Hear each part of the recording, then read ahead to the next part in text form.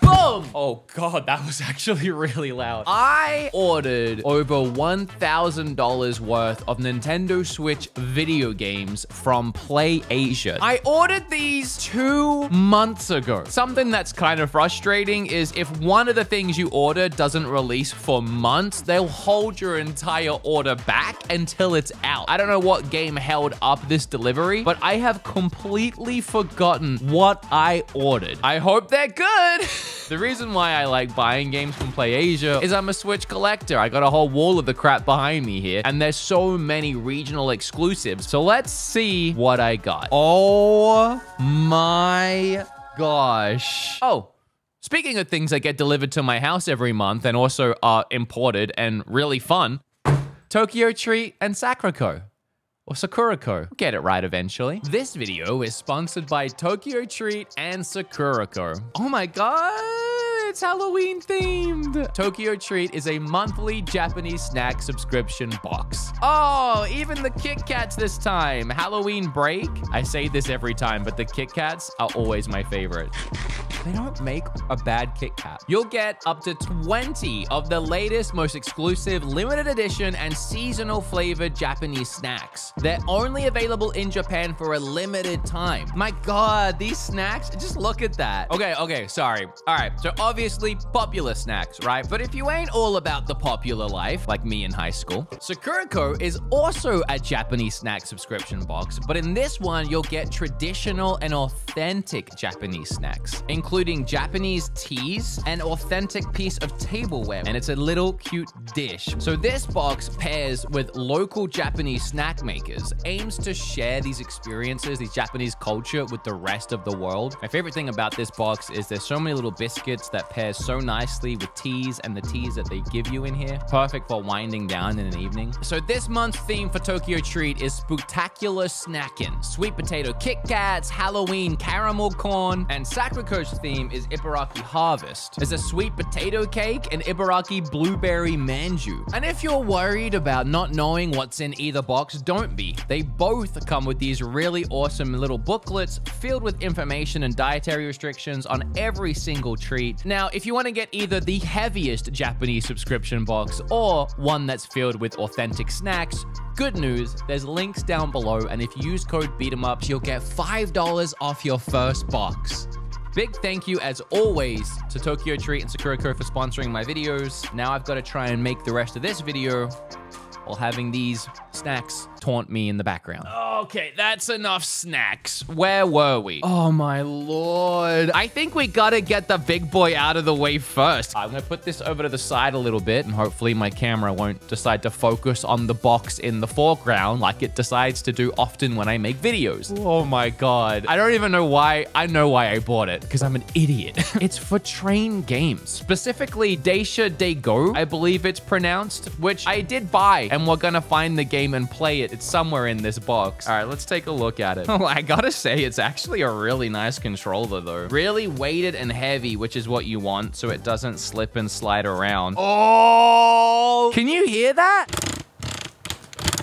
Yo, that has like clicks. It clicks. But let's put that to the side because we're here for games. Oh, I'm such an idiot. I actually tweeted this the other day, but I recently went to a game store near me. I didn't realize Klonoa had a release here. I have 2 copies of this now. I'd love to do another giveaway. I'm gonna do it on Twitch though, because every time I do a YouTube giveaway, like with the Splatoon video, those damn scammers in the comments messaging everyone with, hey, you won, message me on Telegram. I got so many emails saying, oh, I won the Splatoon. I'm not doing a YouTube giveaway again. They're ruining it for everyone. I'll do it on my next Twitch stream, so come by. There's links down below. So this is the Klonoa double pack. It has Klonoa 1 and 2. Highly recommend these if you've never played them. This I've been waiting to get for a long time, but it's the first 3 Dragon Quest games. It really speaks for itself. It's just a cool collector's item. I've never played the original Dragon Quest games, so this is definitely a fun way to do it. However, I don't believe this one does support multi-language. And if I'm wrong, It's here, the editor. Thank you so much. Oh, two sick games that actually look really good next to each other. Ender Lilies and Fatal Frame. So Fatal Frame is a really great horror game that originally released on the Wii U, and I never played it. The cool thing, I believe, with the Wii U port was you could use the Wii U pad as the camera, which was a really cool idea. And then Ender Lilies, really fantastic 2D Souls-like game where you use the souls of fallen heroes to attack for you. The art style is gorgeous. The music is fantastic. I'm really loving the chill vibes of this. This is like a pickups video that I would have done 9 years ago when I started my channel. Oh yeah, I bought this. I have no idea what it is. The cover art and aesthetic reminds me of like a Ni no Kuni game or Boulder. I think this one was purely just for the collection. Why? Why did I buy H-Word versus Evil? Oh no, I remember why. I was looking at the gameplay and it's weirdly like Fortnite, but with waifu girls. Visually, it didn't look too bad. No, that's not what I mean. I'm gonna have to play this one, which also doesn't sound good. I get through all of these, and this is the one where I'm like, well, you know, I have to play for research purposes. I'm gonna cut to me playing it right now, and you're gonna see what I mean. H versus Evil. I'm expecting Fortnite with boobies. Oh my god, we're off to a heck of a start. Why are two of them chained up in jail cells looking sad? Oh my god, you can make the thighs bigger and other things? No. Okay, we can put some clothes on. Okay, good. Oh, some cat ears. Yep, good. Oh, change the hair color. Oh, and like a whole range of skin colors. Let's dive right in, shall we? Oh my god. Yep, it is Fortnite. It's literally Fortnite. This feels like it was made in PlayStation 5's dreams. Oh my god. Open the cage and save the girl. Oh, we have to save a girl. Oh, shoot. Get away from me.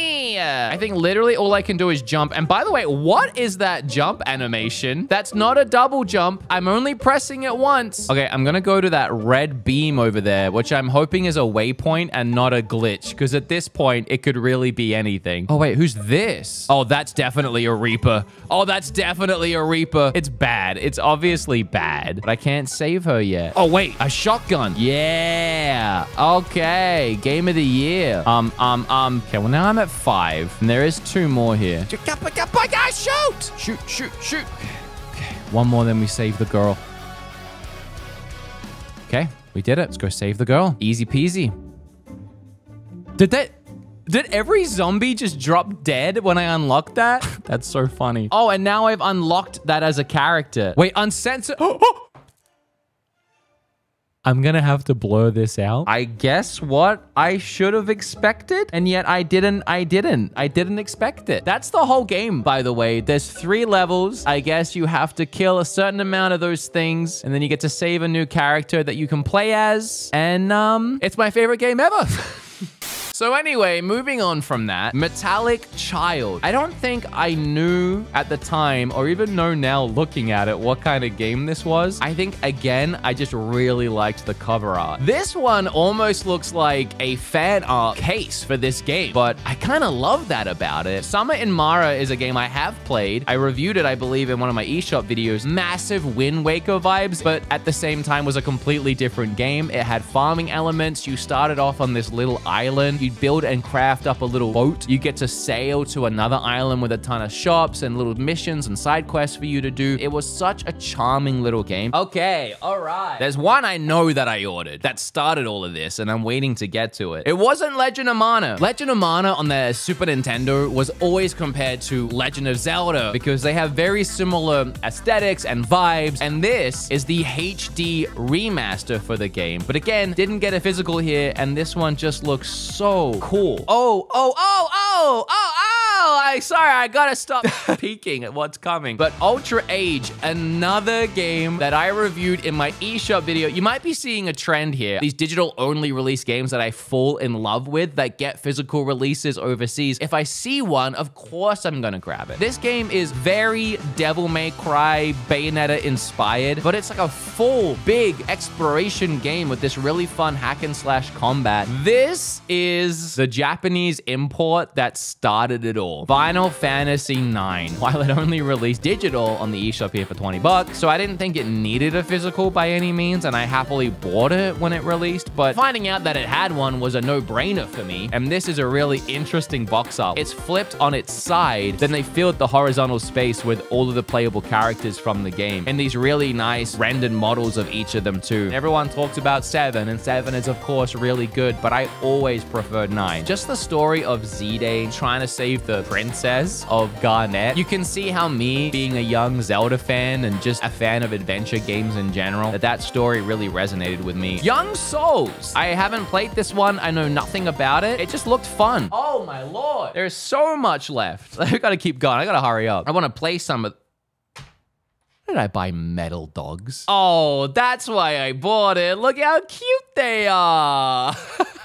You know, I don't know how this game is going to go, but everything from the hilariously bad but so fun cover art to the art style on the back, the art style here, there's so much to love about the presentation of Metal Dogs. I'm gonna try my best, but it is in Japanese. Weirdly, it says now loading in English though. Oh, hello. So I'm a doggo with a machine gun on my back. You got a few different moves here. It kind of feels Diablo-y. Oh my lord.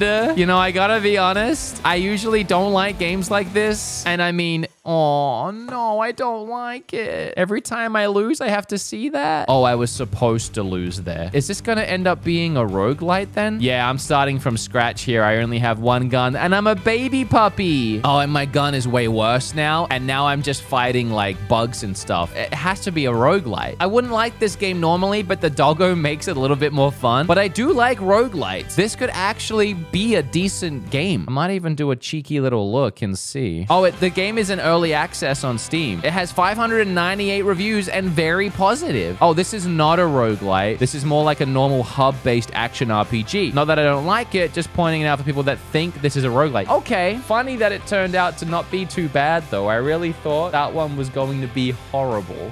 Oh yeah. I actually don't think I will like this as a game. Cyberpunk Bartender Action. It looks like a visual novel game, and you guys know me and visual novels don't have a great recent history. The real reason why I bought it is I just loved the cover art. It has a ton of personality. This was definitely just a collection purchase. Oh yeah. Oh yeah.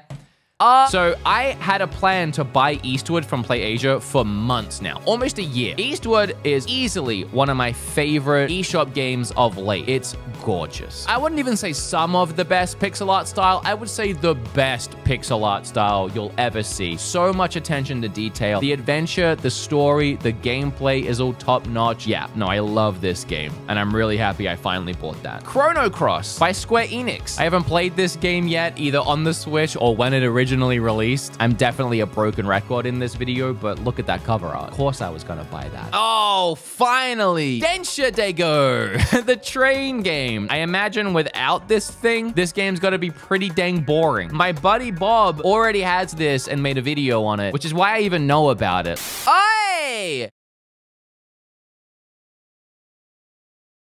I'm hungry. I've been making this video for a while. And, oh, I got a bunch of snacks down here. I got my train snacks from Tokyo Treat. I have no idea what I'm agreeing to. Oh, I gotta open the... Oh, there's so much to do. People are getting on. I gotta close the doors. I am gonna hurt some people. I have no idea what's being said to me. Oh, this is cool. Wow, visually, it's really not too bad. Beep, beep. Oh, you press B to like flash your lights at other trains. I don't know why. Okay, so I gotta stop there. Okay, I'm stopping the train. I'm stopping the train.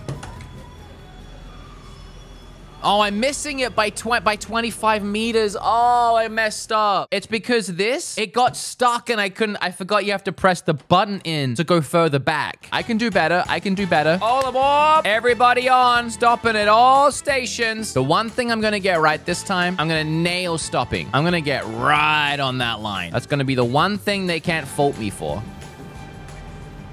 Stopping. Wait, how did I get way worse than last last time. I stopped before the line. Oh my God, I did so much worse. Oh, it's raining. What a vibe. Everybody on. It's wet out there. Watch your step. This is a really nice vibe. Okay, so I flashed my lights at that guy, and that seemed to be good. Okay, so I can do 95. So I might speed up a little bit. Speed limit's 95. We could probably go full. Alert information. Okay, I'll slow down. I don't know why. Oh, because the speed limit dropped to 55. Okay. Oh, I got to slow back down to 45. Okay. I'm doing good. I'm getting points this time. Gotta stop pretty soon. So I'm going to start slowing down now. Okay, the brakes are on. Might have been a little too soon, actually. It might have been a little too soon. Might speed up a little bit. A little too soon. And now we'll throw on the brakes. Throw on the brakes. Throw on the brakes.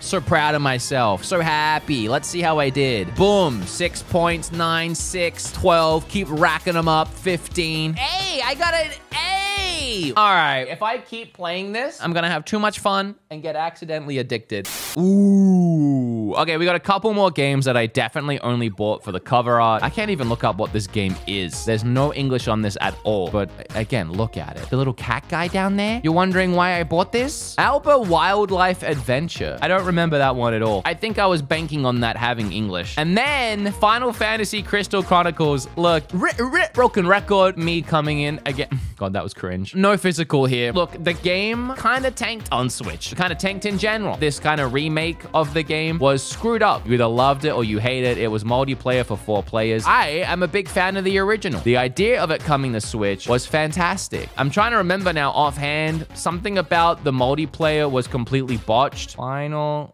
Fantasy doesn't have any local multiplayer options, even though it's tailor-made for that style of gameplay. The online multiplayer is region locked, so you can't enjoy the game with friends who live in another country. Why limit the options of a game like that? That said, I was a fan of the game back in the day, so I really just wanted this one in the collection. I think this is literally the last one. It's a big box too. It's really the only special edition I got. Why? Why did I get this? I mean, it doesn't look bad by any means, but I don't see me forking out for a special edition on something that probably has a standard. I'm gonna have to go to my computer to figure this one out. Okay, so I didn't buy the special edition of this. I definitely only paid 30 bucks. I want to play this, so we're going to open up and see what the special edition comes with, since I have no idea now, but I didn't buy that. Oh, so we have an art book and we have a soundtrack. Hey, that's a really nice little upgrade. Thank you, PlayAsia.